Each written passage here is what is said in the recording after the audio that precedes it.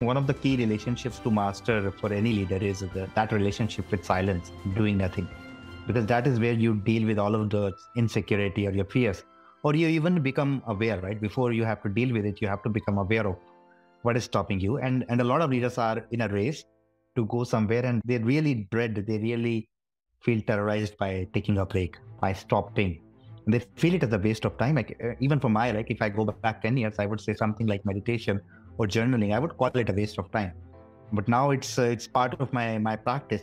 So a key relationship for every leader, I would advise is to get comfortable with silence and see what comes up, right? Because whatever is coming up is a very important signal.